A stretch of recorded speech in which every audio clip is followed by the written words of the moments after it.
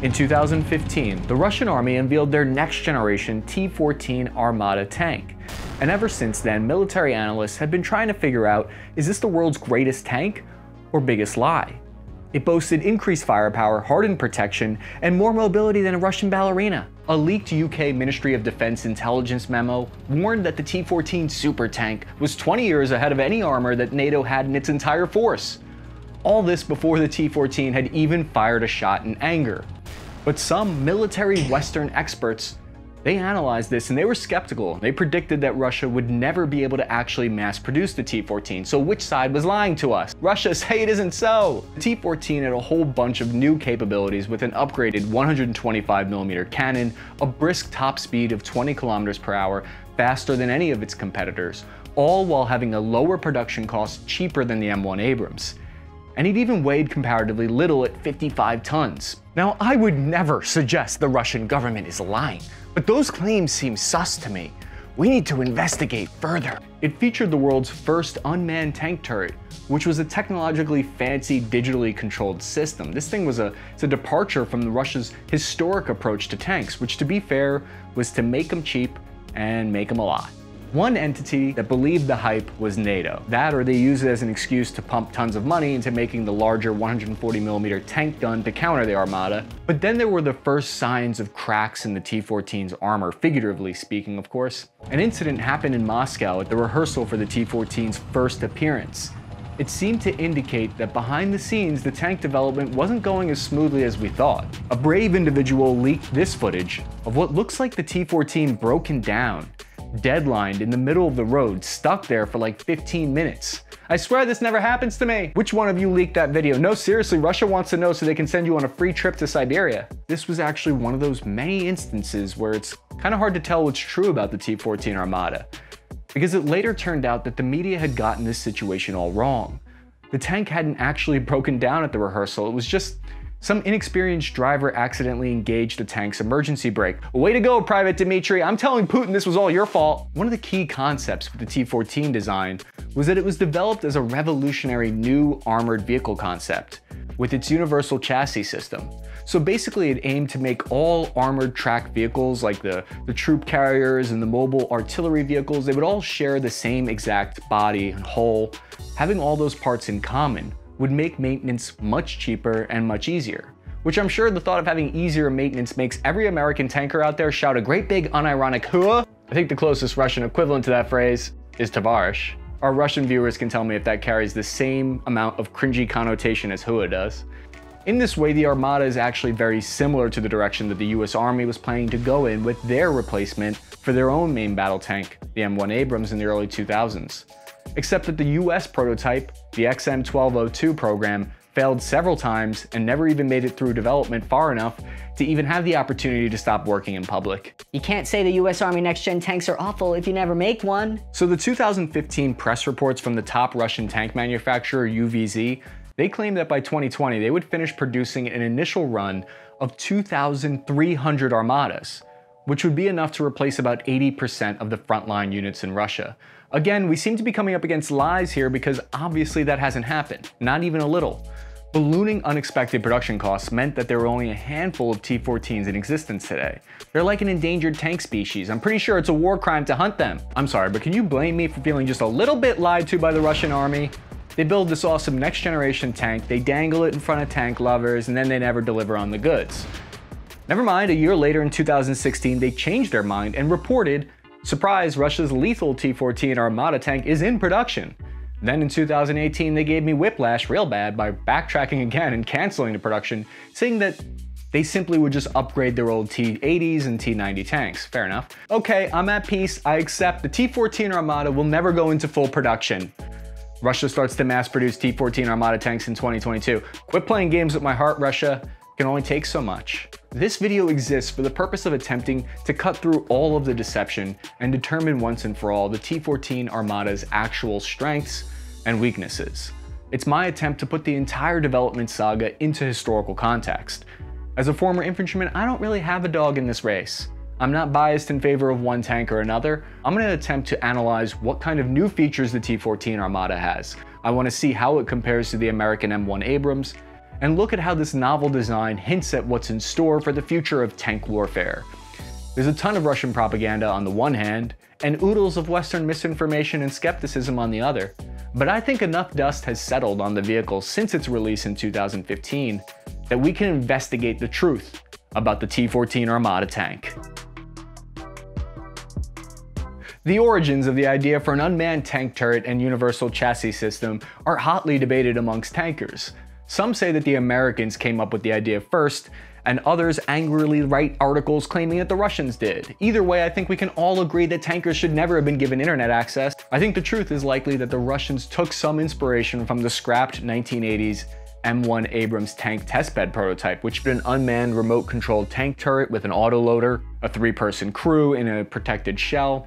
It shares a ton of design principles in common with the T-14 Armata. And the Americans, they ripped off the infantry fighting vehicle concept from the Russians, so all's fair in love and war, right? In fact, the predecessor to the T-14 Armata started development in the Russian Army in 1995, and it had a lot of the same features that would end up making it into the T-14 Armata. Like the high output engine, you had the taller turret profile, and increased depression and elevation angle capability. When the T-95 was canceled in 2010, a lot of unfinished progress was rolled into the T-14 project, which began design at Earl Vagov Zavod in the same year. If you don't know much about Russian tank production, then at the very least, you need to know about the company Earl Vagon Zavod. I mispronounced that with confidence, right? My old squad leader always told me, Cappy, if you're gonna be wrong this much, at least be wrong with confidence, hua? Today, Earl Vagon Zavod is the world's single largest manufacturer of tanks.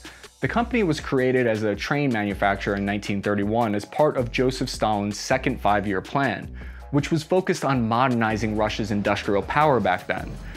UVZ was one of the many plants that were then converted into tank manufacturing during World War II, and they stayed that way all the way to today, where they're struggling to pump out more than 100 T-14s in 5 years. At one point, they helped to create over 35,000 T-34s in World War II, which were instrumental in defeating the Germans on the Eastern Front. Fast forward to 2010, and the Russian Ministry of Defense gives the UVZ tank manufacturer a specific task: have the T-14 next generation tank on the production line by 2015, or else. Well, the best way to understand the Armada's strengths and weaknesses is to break it down into the 3 main categories that we use to analyze any armored vehicle: its firepower, protection, and its maneuverability.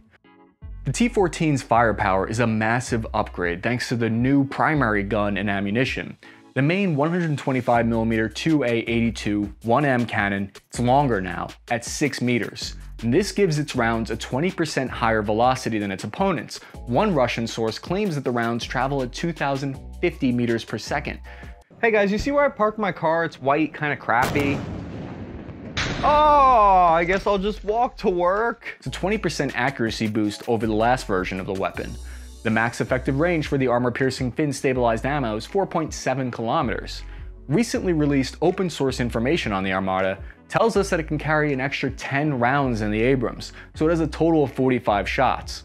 The truth about the Armata's main cannon is that most tank experts on both sides, the Russian and Western side of the aisle, believe that this is an awesome weapon. It's better than the Abrams, they say. A lot has been said about the T-14's unmanned turret design because it's the tank's greatest distinguishing feature. It's the design choice that informs every other decision on the tank. It's a major departure from simple Russian historic tank design by placing 3 soldiers in a separate protected crew shell in the front of the vehicle where they control the turret electronically. One of the advantages of this approach, in my opinion, is that it makes the tank more lethal, and it gives extra space for an autoloader. Now, autoloader systems, they automatically lift these heavy 50-pound munitions into the barrel. This means you can operate the entire tank with 1 less member. The Abrams needs 4 soldiers, but on the downside, this means that you have less soldiers' hands to help out when it comes to doing routine maintenance. The other downside is if you're a tank commander, you now have 1 less person to give details to and boss around. Private Dimitri, go find your American counterpart Carl and tell him to stop drinking all the Rip It. An argument that autoloaders are slower than humans, but the Russian army claims that their autoloader can yeet out 10 rounds per minute, which is about the same rate of fire as the Abrams. But this video isn't about the lies of the T-14 Armata, it's the truth about it. Personally, I think the autoloader has more plus sides than downsides, and it's an absolute necessity when we consider that the trend right now in military is going towards remotely controlled main battle tanks, so it's going to need that autoloader. The autoloader also allows for 100mm larger munitions with its single-piece ammunition instead of the old two-piece ammo. The new rounds have greater armor-piercing ability, able to cut through 1000mm of rolled homogeneous steel enemy armor at a distance of 2 kilometers. A new kind of tank round can be fired from the main gun called the Sprinter anti-tank guided munition, which has the longest range of the tank at 8 kilometers, but its true range is actually capped at 7.5 kilometers because that's the max range for its laser rangefinder. The ballistic computer can't create a firing solution for something it can't see, right? The weapon is connected to a radar tracking system, which provides an automatic firing solution for each target. Before we get into the potential weaknesses of the T-14's lethality, I want to tell you about World of Tanks. It's a free-to-play video game with over 100 million players online. You can test out more than 600 different tanks in this game. There's light, medium, and heavy tanks from all different historical periods. It's a great game to kick back, relax, unwind, and destroy some enemy armor in. You can tear across deserts, climb steep hills, and sneak through forests. There are over 40 different battle arenas. I can confirm this game is historically accurate and has authentic tank performance. You'll earn experience, modify and upgrade your personalized tank. Be sure to check out December's holiday OPs that feature daily missions like the Holiday Spirit and Commander Arnold Schwarzenegger. Click the link in the description, use code TANKMANIA to get your free 7 days of premium account time and 250,000 in-game credits. You'll also get the premium tank Excelsior plus 3 rental tanks for 10 battles each. You'll get the Tiger 131, the Cromwell B, and the T-34 85M. I'll see you guys in game. Russian defense company Rostec CEO Sergei Kmyzyov said, quote, "The Armata crew does not need to aim accurately. It only has to aim the gun roughly. Electronics will do the rest. It will accurately determine the distance to the target and aim the gun at it. The vehicle uses artificial intelligence elements that help the crew deliver fire." That sounds like a ton of fun until the onboard computer gets promoted before you do. I can deal with the fact that most dogs in the military outrank me, but I cannot tolerate Russian computers that probably know my entire browser history. But not all threats require the main pew-pew cannon. For an anti-personnel and anti-drone engagements, the T-14 features a 12.7mm machine gun, which is like the 50 cal in the American arsenal. It's got 300 rounds, and it's positioned directly on the roof-mounted commander's optical sight, which operates independent of the main gun, so it's not fixed to the cannon. Russian military sources claim the heavy anti-material machine gun is hooked up to the tank's radar system, and that it can actually shoot down incoming RPG rounds. Look me in the eyes and tell me that machine gun actually shoots down rockets. If it's true, I'll give you 2 million rubles right here, right now. What do you mean that's only 5 USD? So yes, it's true. Russia did recently send the T-14 Armata into Syria, and they were kind of purposely insinuating that it got into combat operations there, but the language that they used in the press release about it was purposely vague, so they left it open to the idea that maybe it didn't get in combat, maybe it did. And the reason I think they sent it to Syria was so that they could get it into action, get some actual hard performance data about how it performs in those conditions, so that they could use that information to better sell it to foreign countries that they're trying to sell the T-14 Armata to. The commander's optical sight on the turret gives the vehicle a 360-degree hunter-killer ability, which is this cool way of saying that the commander can search for and identify enemy targets at the same time as the gunner looks for separate targets, and they can communicate to each other and send a signal. If they spot one, they can send the turret there. And the driver can focus on not hitting the emergency brake again. The Russian army is currently developing a super 152mm 2A83 upped gun version, which is a full meter longer, it's 7 meters long, and it would be the largest caliber ever fitted on a tank. Don't worry, while Russia is working on creating super tank guns, the US is throwing their entire defense budget into recruiting campaigns that strike fear into the hearts of their enemies. So having a massive yeet cannon on top of your turret is only half of the equation in modern tank warfare. The other half is the type of fire control system that the tank has. Military analysts agree that this is one of the aspects where the offensive abilities of the T-14 Armata could use a huge improvement. The gunner's optical sights can only go up to 12 times magnification, which means in good weather, they can identify a tank-sized target at 5 kilometers. For comparison, the Abrams has a max zoom of 50 times, which likely has better resolution, better color, and longer laser range finding abilities. If you disagree with my minor criticisms of the T-14 tank throughout this video, then please take solace in the fact that I'm just an average former ground pounder standing in a tiny bedroom in my sweatpants on Long Island. What do I know, right? Historically, the Russian army has been at least a decade behind the American forces when it comes to the resolution on thermal imaging and the effectiveness of shooting on the move with these fire control systems.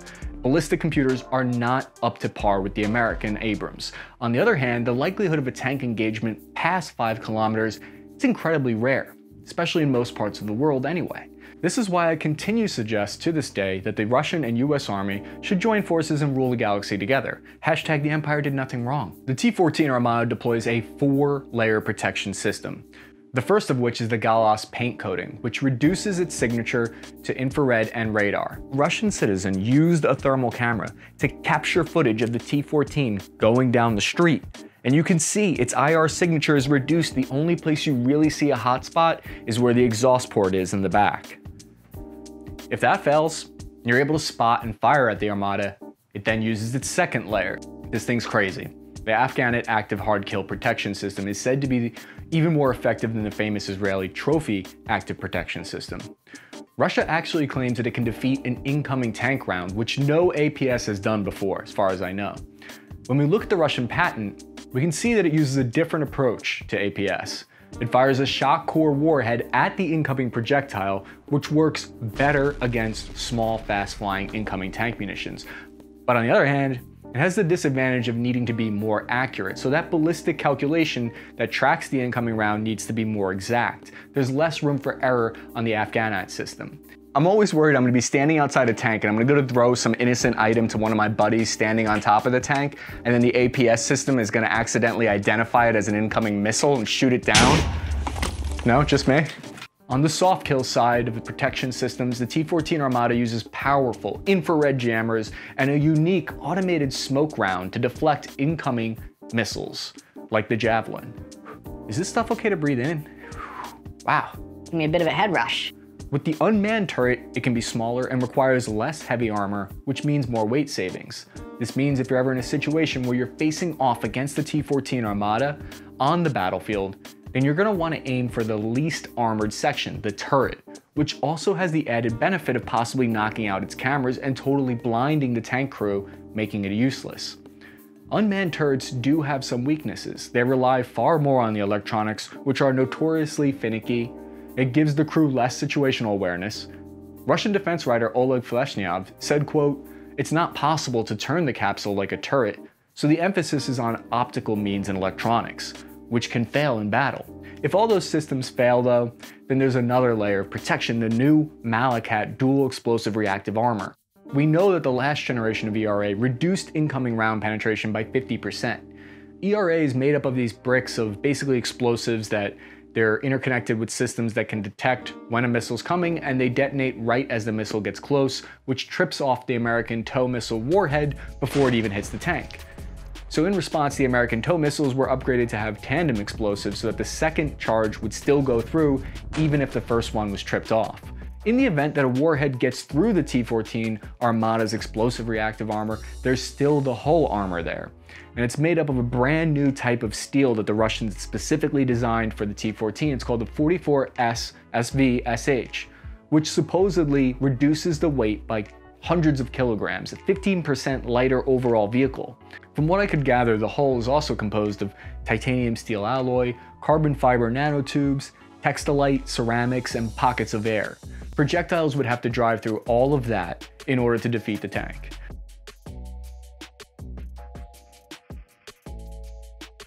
The T-14 Armata was designed since inception to allow for remote control use, with the intent to make it fully robotically controlled someday.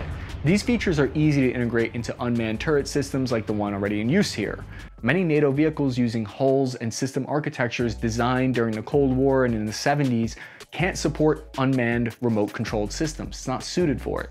T-14 Armata has an A85 3A turbocharged diesel engine with an output of 1,500 horsepower, which is placed in the rear compartment. What it really means is that the T-14 has a very high power-to-weight ratio since the weight is relatively low.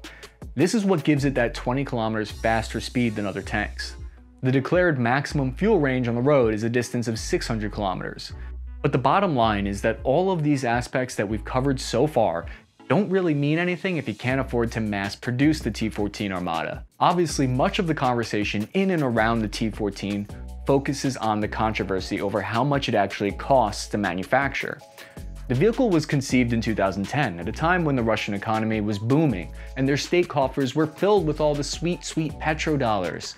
Since then, the situation has rapidly reversed.